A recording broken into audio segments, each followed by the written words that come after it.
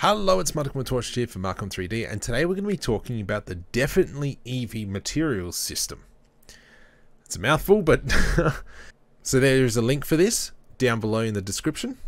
So what this is a whole bunch of materials for Eevee. So at the moment, I created this ship on Friday a couple of days ago, and it looks okay. I used Wolf 3D's materials and kind of just, fudged something together. But it can be better. So once you install the pack, I just go CW.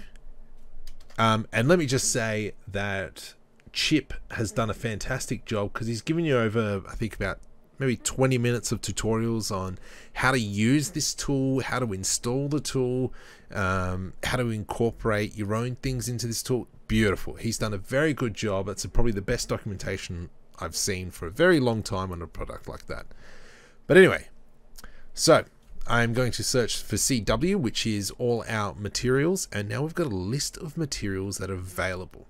So for instance, if I click metal, and then I can actually click here, this is the list of materials that it's given me. So let's just go, whoops, let me just select something. So let's select our main body there, and I'm going to go dirty, or steel dirty. And what I can do now is I want to apply that material. So if you hover over add insert, you can see that I can press Control left click and it imports that. And we can see that it's a very dirty material. I can come down here and everything's very well laid out. I mean, I can read everything, understand how everything's working, coming together. But the material I quite like. I really like this one is in W plastics. And over here, plastics with a matte finish. So if I select that, then Control left click insert, and we can see now that we've got the blue color, which is fine because we can come down here, change the color to a grayish color,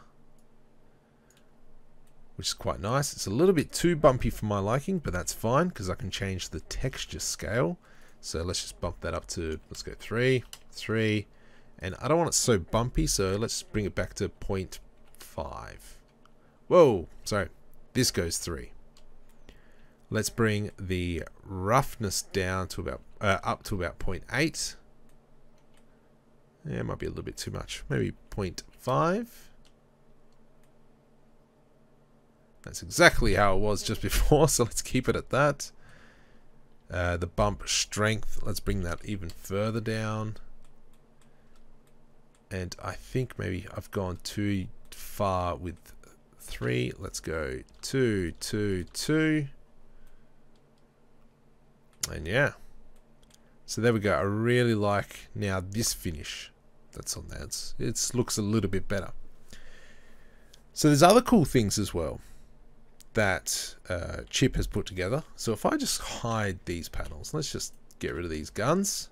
So as you can see, we've just got a plain face. First up, what I'm going to do is I'm just going to simply add in a quick cube. And for this one, we need to have a little bit more of a play. So if I go plastics, I can go dirty.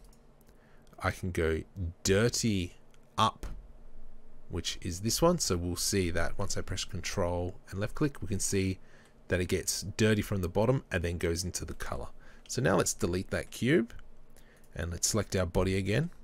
So now that that group has been used, I can do Shift A, group, and we've got color dirty. So if I dump this one here, even though it's a very dark color, you can see ever so slightly that's a bit dirty here. So if I bring this maybe up to white, you can see down the bottom here that this bottom part is dirty, and even around all these intersecting meshes. So it's almost giving like a bit of an ambient occlusion. Delightful. So if I bring that back down, we can still have it. Maybe I'll bring it up a little bit. And then we have it. I mean, beautiful material. So if I go, for instance, body 2, let's come up to here. This is my body. I know if I bring this down to CW plastic matte. Now we've got the same finish here. We've got that dirty area up here. Let's come down here. We've got body 2. So with body 2, what should we do? So let's have a look at the materials. So what have we got under tech? Do we have anything interesting?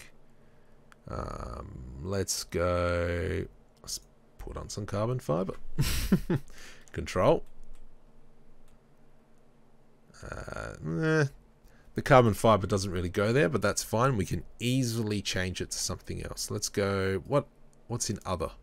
Anything of interest? We've got some grimy. We've got rubber. Let's put some grime. And control left click. And so that's a little bit brown. We don't want brown. And there we go. CW grime 1.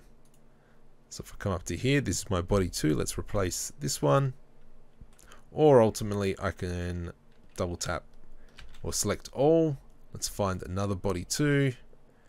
Let's select all, delete, Control V. And so now we've got all these pieces that are grimy, and yeah, beautiful textures. And it's just so simple, so easy. Chip's done a fantastic job with the Definitely Eevee materials system.